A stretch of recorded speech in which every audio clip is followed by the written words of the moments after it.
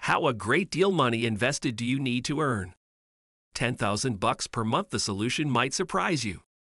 Just imagine earning $10,000 every single month, or $120,000 every year for doing really nothing except collecting income from your investments.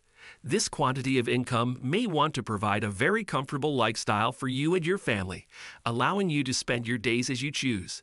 Do you want to travel and see different parts of the world? Do you want to spend your time volunteering and assisting others with no need for additional income? Having this money coming in without having to lift a finger will reduce the amount of stress in your life and could lead to many outstanding things. Let's find out exactly how much money you'll need to save up to generate this amount of profits for the rest of your lifestyles.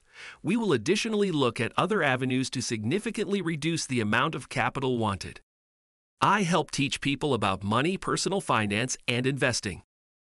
If you're interested in improving your financial future, make sure to subscribe to the channel and hit the like button if this video is helpful. Earning $10,000 every month from your investments is the equivalent of earning $60 per hour for 40 hours every single week.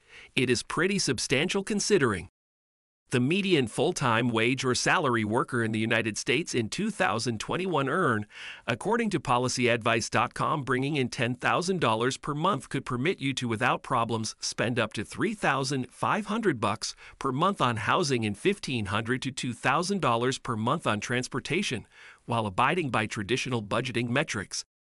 That should be enough to have a comfortable home and newer reliable means of getting around. Even spending this amount on these two largest household budget categories, you should still have a decent quantity of cash left over for travel, leisure, and other expenditures. Traditionally, experts suggest you can withdraw 4% from your investments every year with annual changes for inflation, with little chance of ever running out of cash. This figure, discovered by the Trinity study, suggests that withdrawing 4% out of your investments every single year would be sustainable for 30 years and extra. The study analyzed various markets throughout history and found that this withdrawal rate is still considered safe, even in case you were to retire during the worst possible time in stock marketplace history. There are many people who believe 4% is too high or too low, or that it's in previous benchmark, but it is a reasonable guideline that can be used as a rule of thumb. In a few years, your portfolio will earn a 10 return. Some years it will return 20, and some years it will be negative. Isn't always your total average investment return. It is simply a safe withdrawal rate. In order to withdraw 4% from your portfolio every 12 months or $10,000 per month, you need 25 times that amount, or $3 million. How on earth would an average person save up $2 million? Let's consider you are beginning and not using a money but plan on retiring with $2 million in 40 years, which is less than the common working career noted by Forbes. By investing $20,000 per year, earning a 10 rate of return and increasing your annual contributions with inflation, you'd have just over $3 million adjusted for a 4% inflation rate by your projected retirement date. It's absolutely a good-sized feat. Investing consistently over that long of a period of time. Not to mention saving $20,000 per year when many families are living paycheck to paycheck. However, a two-earnings household would only need to earn $50,000 per year each in order to save an affordable 20% of their earnings. If this appears out of reach, there are many ways to reduce the amount of money wished, so you can begin earning $10,000 per month much quicker. The good news is that you don't necessarily need $3 million. Whilst the 4% withdrawal charge relates to stock and bond investments, there are other ways to achieve higher yields. For example, some dividend investors are comfortable reaching a 5% dividend yield or better. This means they're receiving a 5% return on their money without considering stock rate appreciation. When a dividend investor is successful, they acquire the dividend payment for keeping a stock, and the price of the stock outpaces the rate of inflation. By utilizing this strategy, you are able to live off dividends while the value of your investment continues to rise over time. Of course, this is highly dependent on the form of stocks or funds you buy, but when looking into other inventory investing techniques, it is possible to withdraw more than 4% of your investment gains each year. If you are able to achieve a 5% dividend, you need $2.4 $1,000,000 to earn $10,000 per month or 20% less money invested. Purchasing real estate is a popular investment vehicle, and for exact reason, there are always people looking to rent a home under various circumstances. Perhaps they aren't financially prepared to buy one on their own, or they don't plan on staying in one area for a long enough time to make buying profitable. This affords an opportunity for investors who aren't afraid of an extra hands-on approach to growth their cash flow.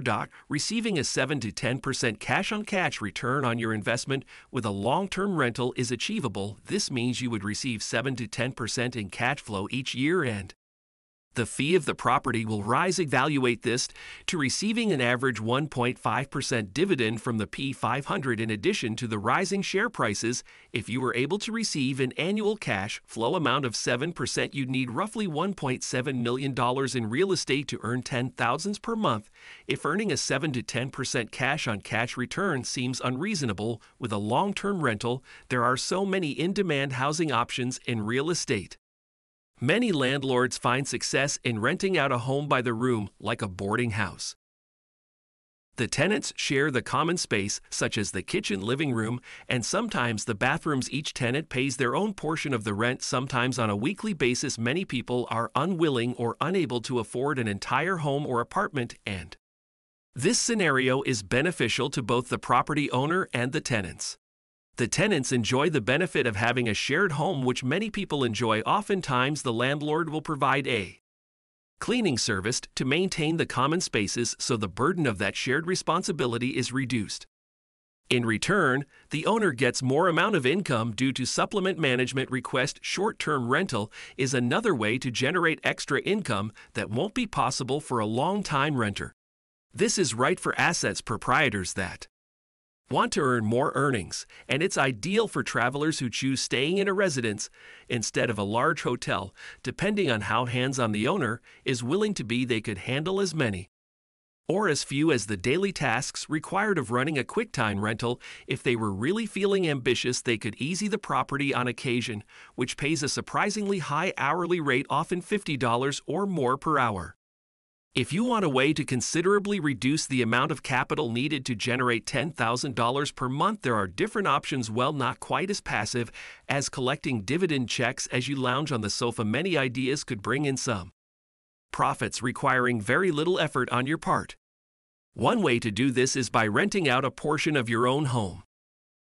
This doesn't necessarily suggest bringing in a roommate. Like you are in college, it could be renting out a portion of your backyard for someone to park a car or a camper. People will gladly pay hundreds of dollars per night if you have a desirable spot for someone to set up camp for a few nights. Even if you only charge $100 per night, this could add up to $3,000 per month. This means you need $2.1 million in additional capital instead of the initial $3 million needed to bring your monthly total to $10,000 per month. Another option that could deliver in some relatively profits income is by generating an online presence. Blogs can seem outdated on the surface, but they're simply still quite popular. Publishing online articles will require a few time and effort, but then once completed, the income will continue. You could also start a YouTube channel reviewing products and provide affiliate links where viewers can purchase the products presented. After a while, you'll receive revenue from the ads displayed on your videos and affiliate earnings when your viewers purchase your merchandise. Even TikTok content creators are bringing in extensive amounts of earnings within the constant scrolling of short videos. Make it easy to reach hundreds of thousands of people.